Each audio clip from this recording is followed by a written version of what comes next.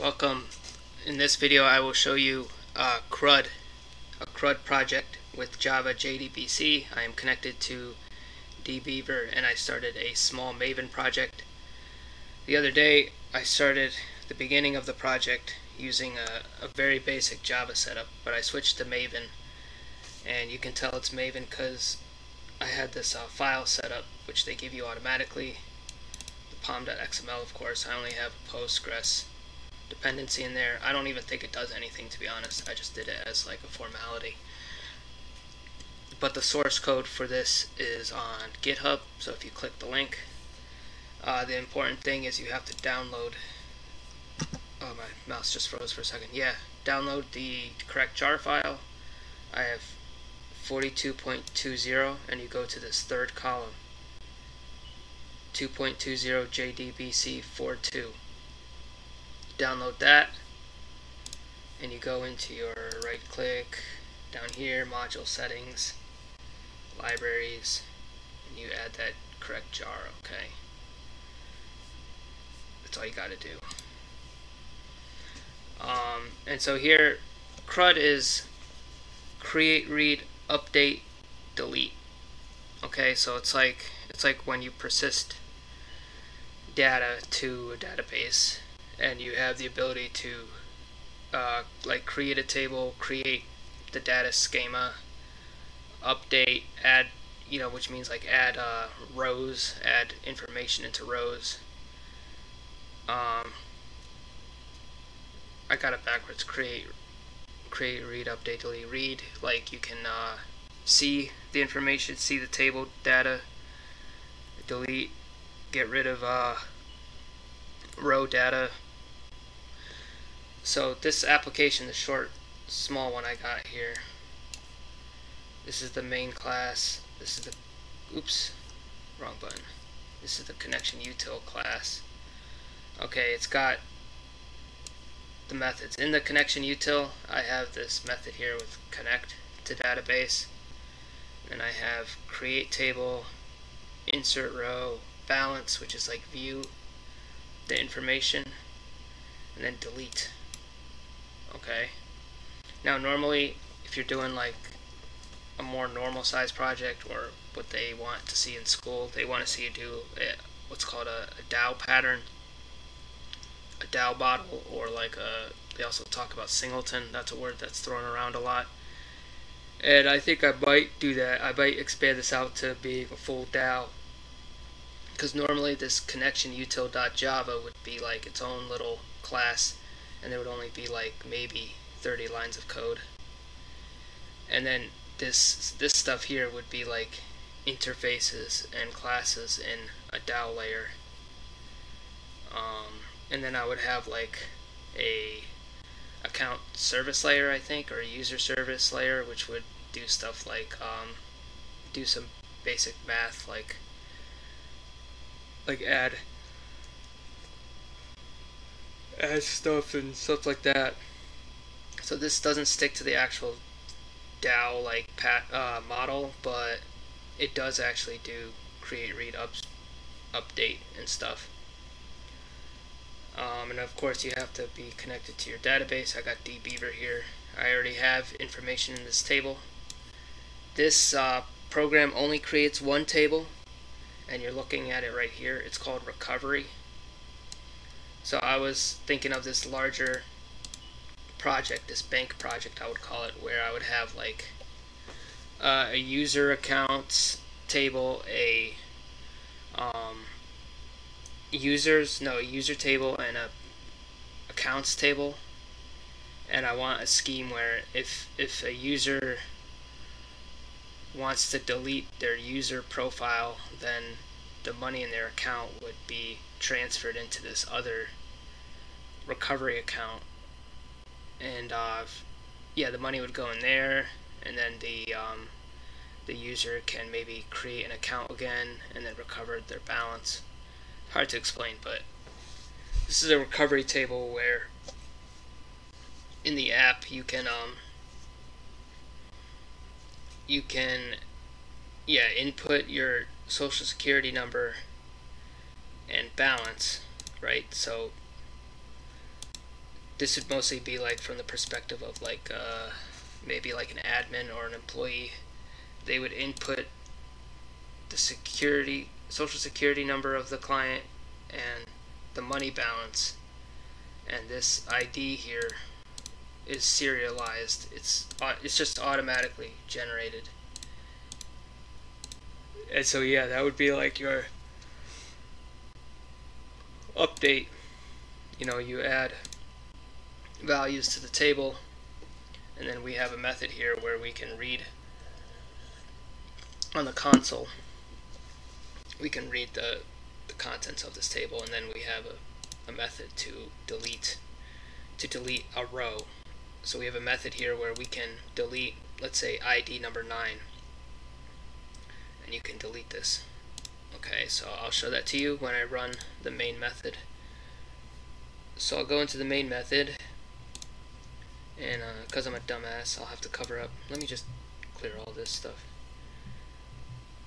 Because I'm a dumbass, I have to cover up my password here. Let's try that.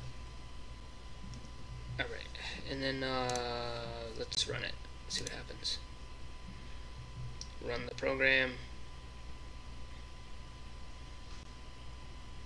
Alright, so connection established, entering DB information. Okay, so this entering DB information is like your it's a sign, and you can see it in the program logic that it's good, that we are safely connected. I have here enter 1, or enter the number 1 to exit the program. So we have a way for the user to just exit if they want to. So I pressed 1 and we exited the program. So you don't have to terminate. Click here in order to stop the program. So we'll try again.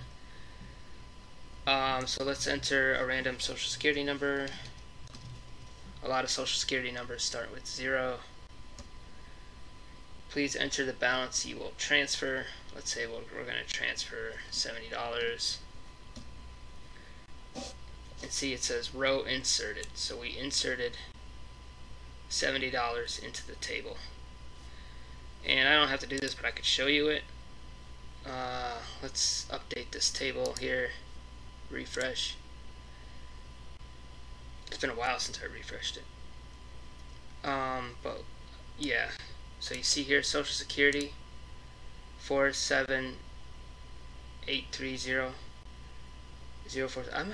I should fix that. For some reason I can't start it. I can't start with 0. Maybe I could put in there like last 4 digits. So we got the Social Security number 47. Oh, that's because this is integer. Okay. And then balance is 70, and our ID number is 30. Okay, so I'm gonna quickly delete this number 4 because I just did that before. I'm gonna show you how in SQL how to delete a row. So the way you delete a row is just simply do this. That's it. Delete from recovery. That's the table name where ID equals 4, and we'll do Control Enter, and we just deleted it. And so if we refresh the table, oh wait, didn't I meant to? Why did I think the number 4? I meant to say ID equals 29. I deleted ID equals 4. I don't know what I was thinking. Yeah, let's do that again. ID equals 29. I was looking at some other stuff. Alright. Delete from recovery where ID equals 29. Let's try to refresh that again. Alright, so we deleted number 29. Okay, so back to this stuff. Then the program asks us, would you like to continue entering data? And let's say I say yes. And then it says again, please enter another social security number. So we're going to enter another person. Please enter the balance you will transfer. Let's say $88. Row inserted. Let's refresh that. Okay. So we got it, 88. So we entered another person in there. Let's go back to this program. Would you like to continue entering data? Let's say no. Let's say we entered 2 for no. And look at that. This is our read. So we can read all the information we have in the table. You see it side by side here. ID 1, balance 88, Social Security 65. Or I have it backwards, balance, Social Security. Aesthetically this is flipped around, but yeah. Social Security 88. I just have this typed in wrong, I think. Let's look at this one. Social Security 88, balance 3489. I have this typed in wrong. Let's go ahead and quickly fix that.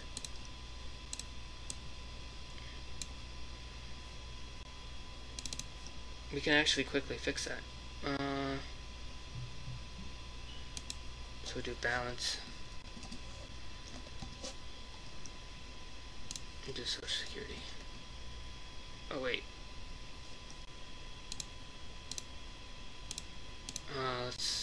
Yeah. Maybe that's more correct. I'm not sure what I was thinking. Let's rerun it. I think I might have flipped these around. That's not good. Alright. Let's enter random Social Security number. Balance. Would you like to continue entering data? Let's say no. And when we click no, it'll show us the table before we exit. Before we exit, it's going to show us the table data. And let's compare that now. So for ID 1, balance 88, Social Security 65. Let's say balance, let's say the balance is 533. Oh, we gotta refresh this. Let's refresh this. Okay, so let's say the balance is 533. The Social Security number is 33479. Okay, I just had these labels flipped around. Alright, so would you like to delete an entry? Let's say yes. Let's say we would like to delete an entry. Select an account ID. So these are our IDs here. We have an ID of 1, 3, 9, 30. So let's select one to delete. Let's delete number 32. See, look at that, ID with 32 deleted, and it's gone here. You see that? Delete ID 32, and it prints out the table again, our updated table. Let's update the table. You see that? Now it matches. It deleted. And there you go. So I put this thing here where when you delete an entry, the thread is going to sleep for a couple seconds and then it's going to stop the program. And you could force stop it if you hit number 2. Let's run this again. Let's run it from the top again. Please enter Social Security number. Well, be careful not to enter an incorrect Social Security number, because I'll show you what happens if I enter like a duplicate Social Security number. Let's say number 34. Please enter a balance, and let's say we're going to transfer $533. See, it's going to give us an error. Duplicate key value violates unique constraint recoveries.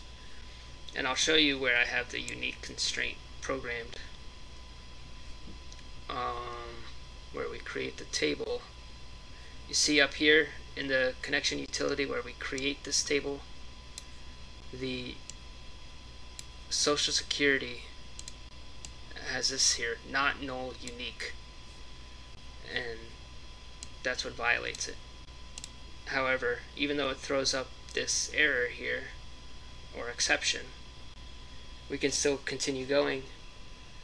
Let's say we'd like to continue entering data. Let's enter a different social security number.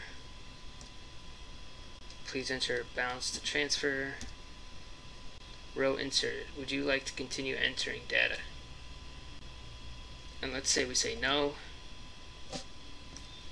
And then it asks us, would you like to delete an entry? Would you like us to delete one of these? And let's say we've had enough and we say no. And it just simply, it ends the program.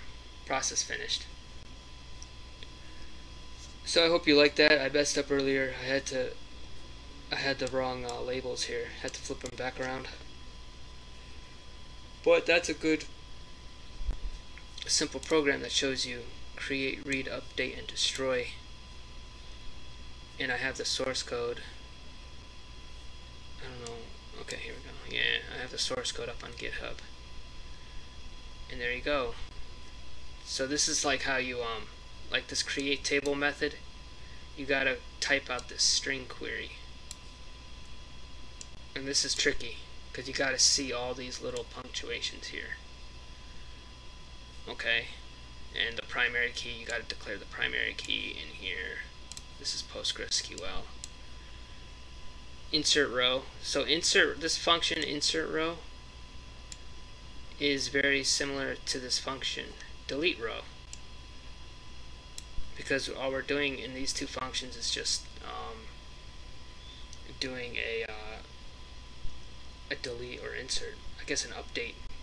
I guess it's like an update thing. So aesthetically it looks similar, but you just got to be mindful of the data you're entering. So yeah, if you liked the video, press like, subscribe, and